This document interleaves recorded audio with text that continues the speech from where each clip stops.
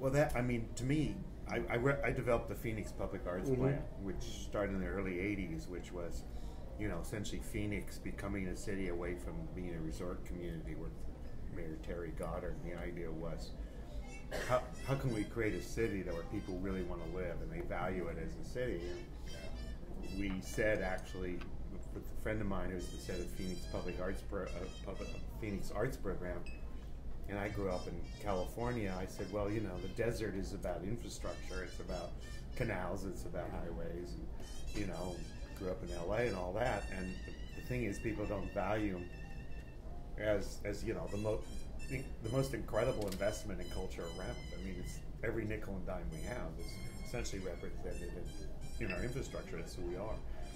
And he said, well, what do you mean? I said, well, essentially, you spend, you know, 60% of your budget on stuff that's gray, that everybody votes on, that's in their backyard. And he says, oh, I understand this. This is about voting. I said, so how can you know, get a red ribbon every day somebody turns on the water and the garbage is picked up? So we got a percent for art tied to every infrastructure budget. It was 2 sentences written into a bonding issue in 1984 for $1 billion, which was actually real money then. But it was just in there, so it was implanted in there. So it became routine of everything. That infrastructure, and the key was the public works director. He said, I don't know what art is, I don't know what design is. I get the idea that public space should be made every time we do public works.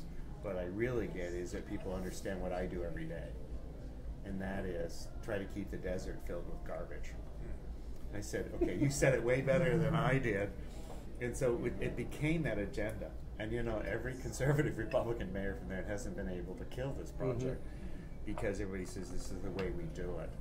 And the problem is that one side you said you have a quick turnaround where developers are trying to make a market because there is no market, so they're trying to catch the 2 or 3% that might be out there. On the other side, there's a huge opportunity for institutions changing now to re-represent themselves, from healthcare to public space in the city to, you know, even living. The problem is the development community hasn't switched. They still think we're in a recession and somehow all the cash is coming back, or they're picking up the last 2%. But it's really interesting to start seeing when this shift happens. And I don't think it is a competition to do the city of the future, which we tend to follow into in architecture, which is buildings. But what can the making of the public environment do for us to generate another economy or another kind of way of valuing relationships? And I think your museum talks about, or the High Line does it. It's not just a high-end thing. I mean, it's done a great job for the meat market district, but I have to say I've never seen such a cross-section of ethnic people and economics and everything else just going, you know, we're elevated, we're walking in the city, and it's open, which is rare. And that starts with that client who was somebody who loved the city but not the city. So, but how many, I mean, are these developers mostly international, where or just anybody? They come from all walks of life, honestly. We were talking earlier about a situation, you know, like the office he's working for. They seem to be picking up one marvelous job after the other. Well, your public work, though. Yeah, mostly. and we're sitting here and, you know, saying, oh man, how do they do this? What's the magic? What's the phone number? We had no idea the city had any work like that. I know. But there are not many of those. Those are all bond issues that are in place. So, no, developers, I'm sure any architect or anyone who's in the industry knows that developers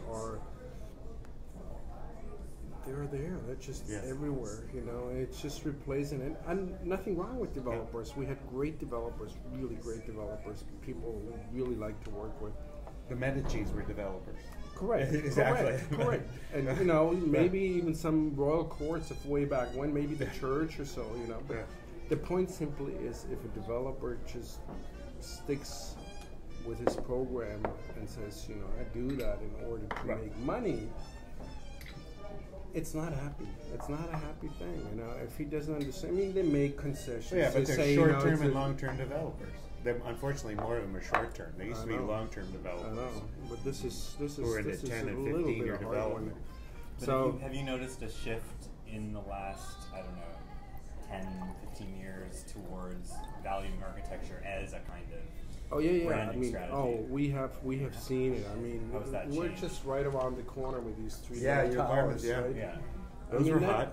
Those were really hot, and you know, I have to be careful what I say, but you know, they're three nice glass towers, right? Very three nice. nice glass towers. Yeah, yeah. And that's the end of the story. And Martha's in one of them.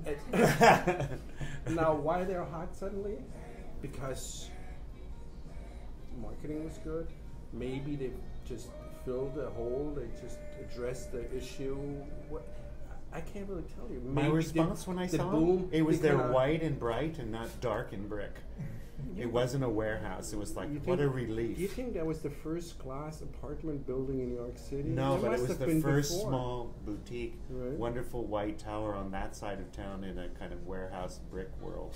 It's I mean that's why I like Frank Gehry's Mhm. Yeah. PVS building. I mean I really Yeah. like that. I mean Yeah, it's a really nice beautiful building, thing. but it's on. No one decided to go loft and warehouse.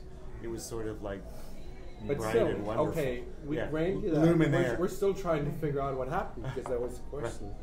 We grant you that these are nice buildings. We know we like them too and everything, but it's almost like once these things were done, you could see them pop up all over town like little mushrooms. Yeah. Yeah.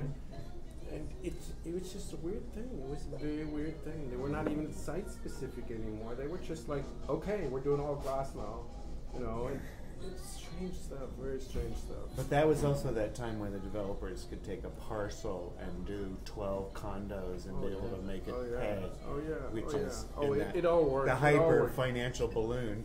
It all worked. Right. And You know. that's what's missing now. And Yeah. now, interesting enough, I don't know. Now they're into real money.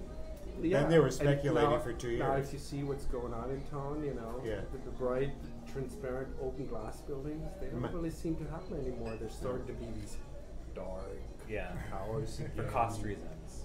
Or You could yeah. say for cost reasons, Yeah. but you know that glass is not more expensive than dark glass, you know. Uh-huh. So it's almost Oh, like